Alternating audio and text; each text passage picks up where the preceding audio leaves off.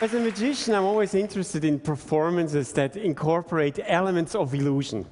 And one of the most remarkable was the Tanagra Theater, which was popular in the early part of the 20th century. It used mirrors to create the illusion of tiny people performing on a miniature stage. Now, I won't use mirrors, but this is my digital tribute to the Tanagra Theater. So, let the story begin.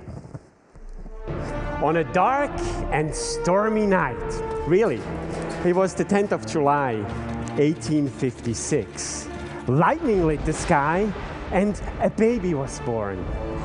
His name was Nikola, Nikola Tesla. Now, the baby grew into a very smart guy. Let me show you.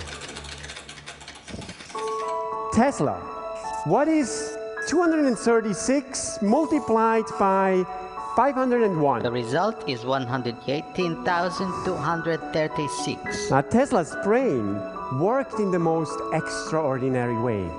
When a word was mentioned, an image of it instantly appeared in his mind. Tree, chair, girl. They were hallucinations which vanished the moment he touched them. Probably a form of synesthesia, but it was something he later turned to his advantage. Where other scientists would play in their laboratory, Tesla created his inventions in his mind. To my delight, I discovered I could visualize my inventions with the greatest facility. And when they worked in the vivid playground of his imagination, he would build them in his workshop. I needed no models, drawings, or experiments. I could picture them as real in my mind, and there I run it, test it, and improve it. Only then do I construct it. His great idea was alternating current. But how could he convince the public that the millions of volts required to make it work were safe? To sell his idea, he became a showman.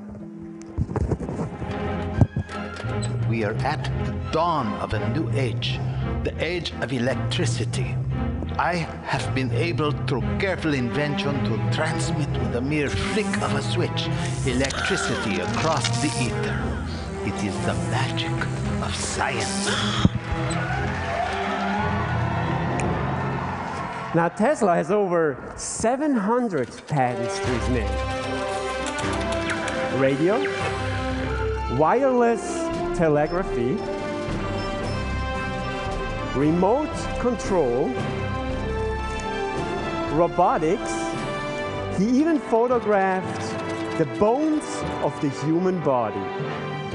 But the high point was the realization of a childhood dream, harnessing the raging powers of Niagara Falls and bringing light to the city. But Tesla's success didn't last. I had bigger ideas. Illuminating the city was only the beginning. A world telegraphy center. Imagine news, messages, sounds, images delivered to any point on the world instantly and wirelessly. It's a great idea. It was a huge project. Expensive too. They wouldn't give me the money. Well, maybe you shouldn't have told them it could be used to contact other planets. Yes, that was a big mistake. Tesla's career as an inventor never recovered. He became a recluse. Dodged by death, he spent much of his time in his suite at the Waldorf Astoria. Everything I did for mankind.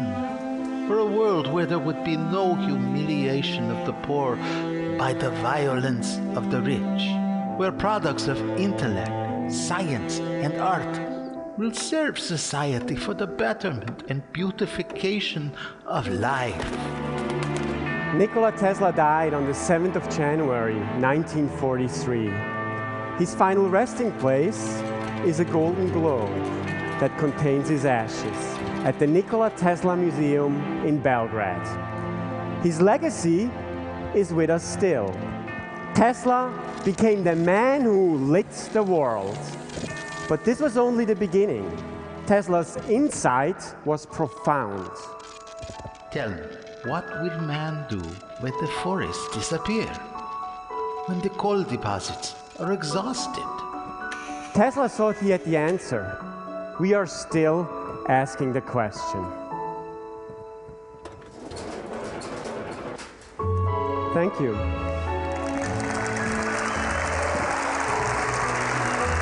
Thank you.